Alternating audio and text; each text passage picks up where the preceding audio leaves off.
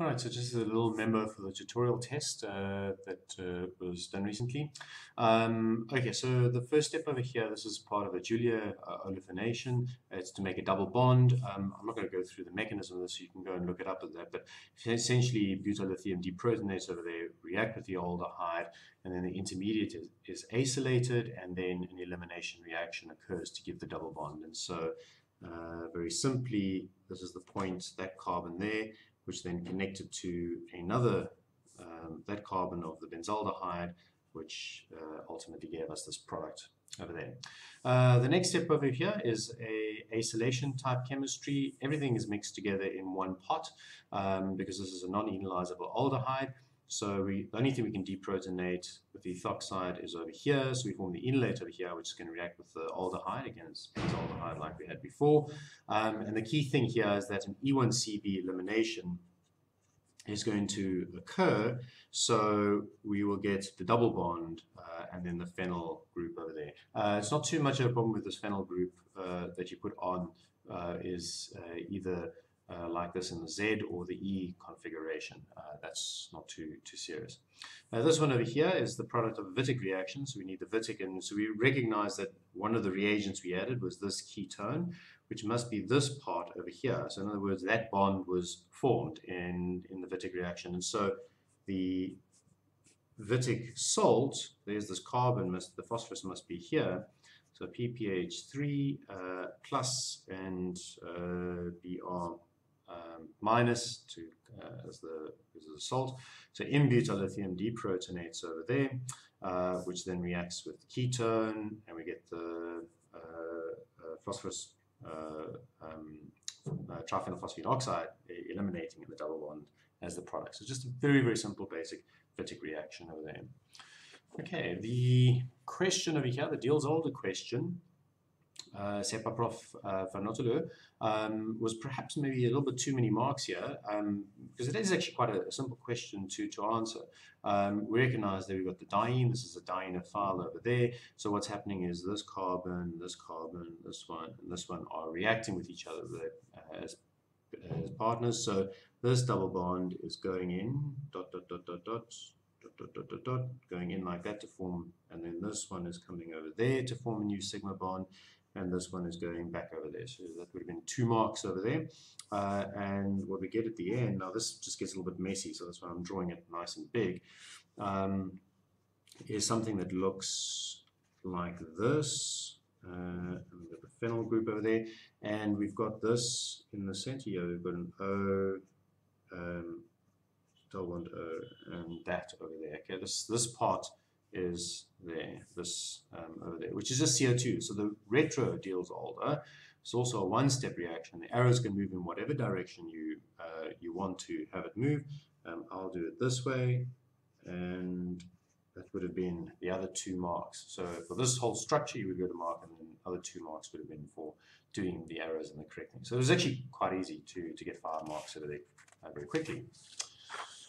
All right, this one over here is looking at the half chair, because once we deprotonate with lithium hexamethyl disilazide, which is basically like LDA, we can deprotonate, and so we're going to end up with something that looks like this, the enolates, O minus, and now this is not chiral, but the minute we make it into an enolate, it becomes chiral. So it can be either up or down. So we can choose one versus the other, the isopropyl group.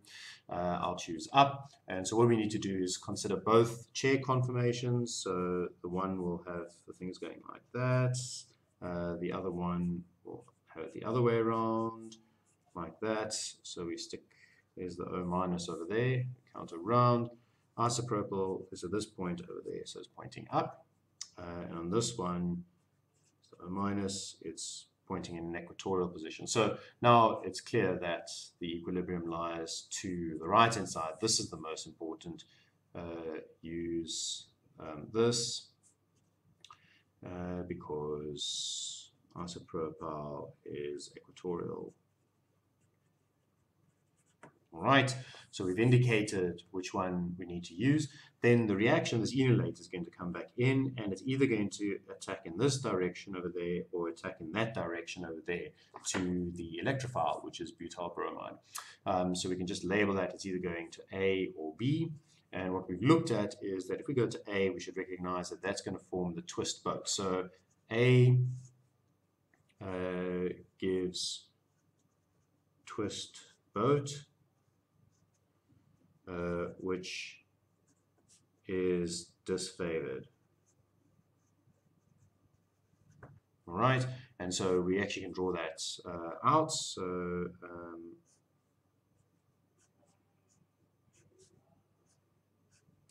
So there's our oxygen over there. It's forming a bond. This double bond dot dot dot dot is going towards the electrophile, which you can just have as an E over there. Don't forget there is actually an isopropyl group over there. So this is the twist boat transition state. And B gives twist chair.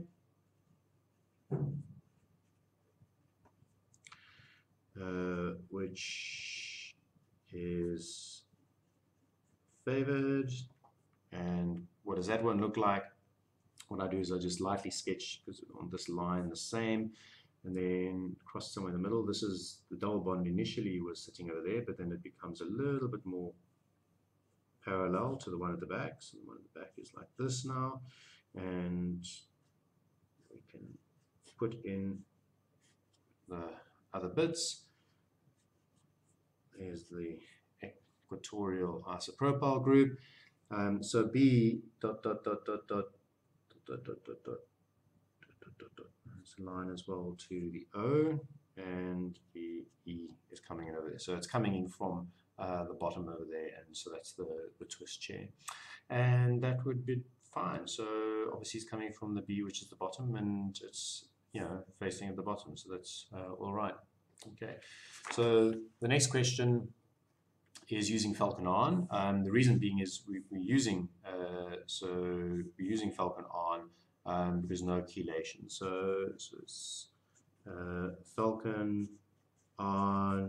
because no chelation with lithium. Okay, so we first look at this one over there, and it's H, and now what I'll do is I've got an O which is coming out on this side over there.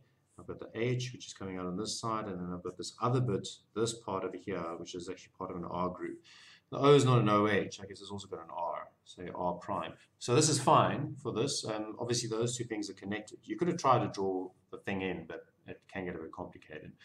What we need to do is we need to have, for the Felkin-Anh, rotate so that heteroatom, so it's not the largest group in this case. We've got a heteroatom. The heteroatom takes precedence. So the heteroatom is at 90 degrees. And so we look at our two options. So the one will be there, the other one will be there. I'm going to put the O on this side over here, the O is R prime on that side over there, and put in the bits, dum, dum. Okay, so I move that a bit over there, so that's H and R, and those are connected, and if we do it the other way around, the R is there, the H is there, so those are connected in some way. So this is preferred attack at 107.5 degrees, Berge-Dunitz. Okay. Therefore, so looking at that, originally this one, this side over here to the left was the top face. This is the bottom, so therefore it's at the top face, and for extra brownie points, we can say that the top face over here is actually the psi face, because we're going around 1, 2, so we're going around to the left, which happens to be the psi face in this one. When we draw out the product, it's coming in from the top. Safest bet over here is follow the zigzags. So let's keep the O in the plane because part of that. So it becomes OH. The nucleophile came in from the top. That means that the hydrogen is pointing down. That's the one that went down, and the nucleophile is this ring. Go. And yeah, let's just put in all the other things over there. BN.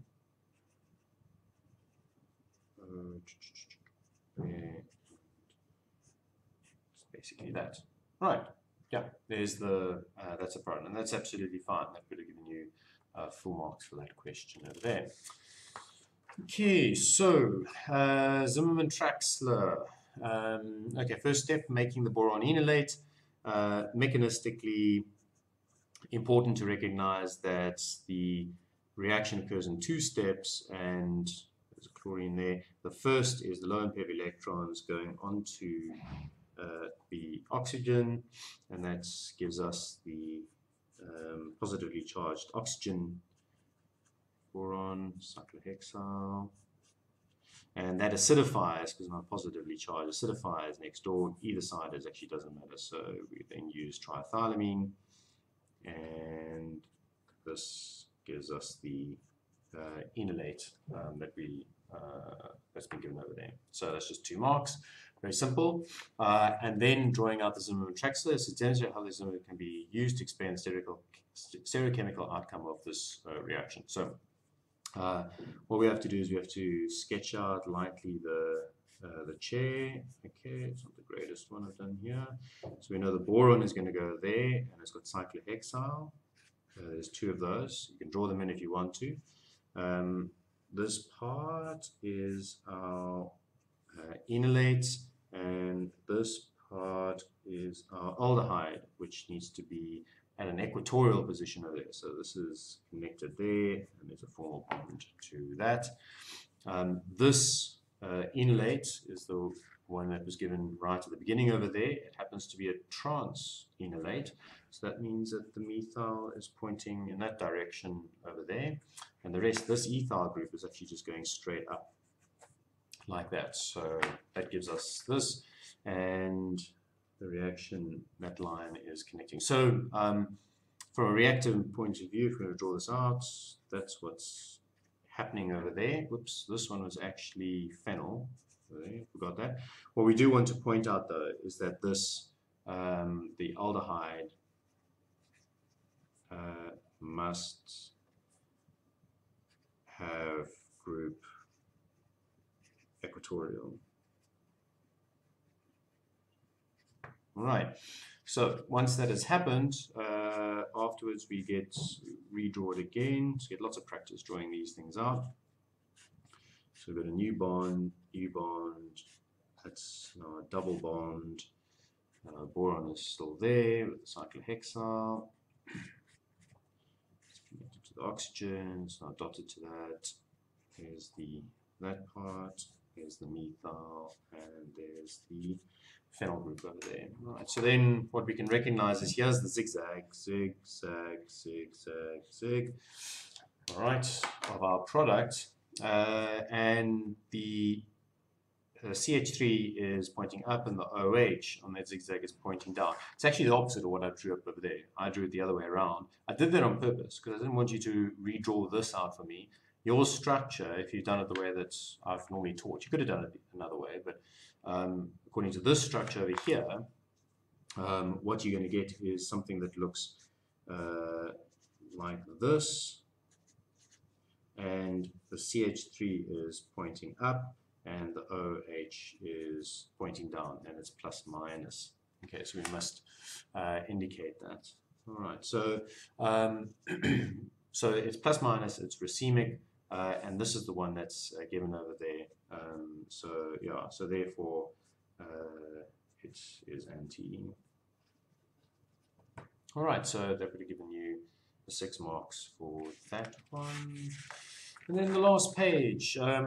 So this is chemistry, comes out of second year chemistry. Just a reminder, I want you just to be able to draw out these structures. So if you draw out the lowest energy conformation of both of those over there, so the T-butyl group is going to control, and it's going to want to be in an equatorial position. So we draw out the one. So I always draw this chair because it's easier for me. So it's equatorial up, so T-butyl group is over there. We count around, that puts the bromine in an axial down like that. If we draw the other one out,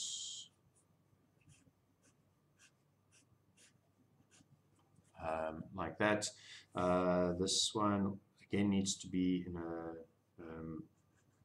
equatorial position up, but the bromine over here is now also up. So it has to be equatorial, so parallel to everything. So I want you to see that you can draw these out very neatly. That's the one thing. In this case BR is axial and has a proton adjacent axial. Therefore, the E2 elimination possible. Whereas with this one over here, no proton antiperiplanar.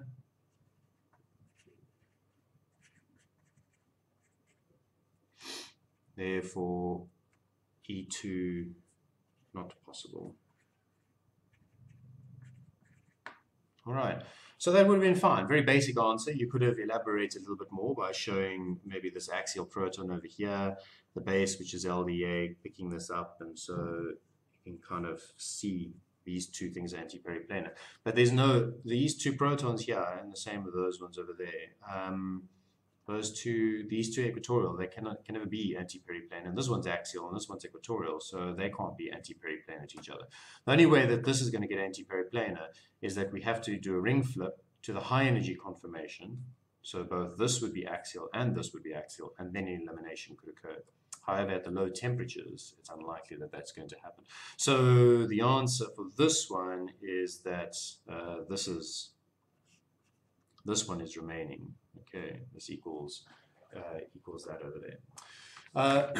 The last question over here actually involves just a really long series of mechanisms. It's recognizing that the most acidic proton is this proton over there. So when we deprotonate that, the enolate can add to this. All right, and so I'm not going to draw out the whole mechanism. You should be able to figure that out yourself. But we end up with something that looks like this. T, all right, initially, so that goes there, boom, boom, boom, does a conjugate addition, we get this. Then we actually have to tautomerize this, which is a two-step process, really. That's the enolate has to come back to form the ketone, and then the base has to deprotonate again over here to form the new enolate. And once that happens, you can then close on the remaining ketone. So we'll get something, minus an enolate. So we get something that looks like this, CO2Et, yes, that, and that over there. So this can now close in on this ketone, which then after an E1CB elimination would give you this product over there, because you can see 1, 2, 3, 4, 5, 6 come back to there. So you get the 6-membered ring. Okay, so it's actually 4 marks is probably a bit low for this because it involved quite a lot of steps, but it is just all the standard chemistry in order to get to that. All right, so that's the memo.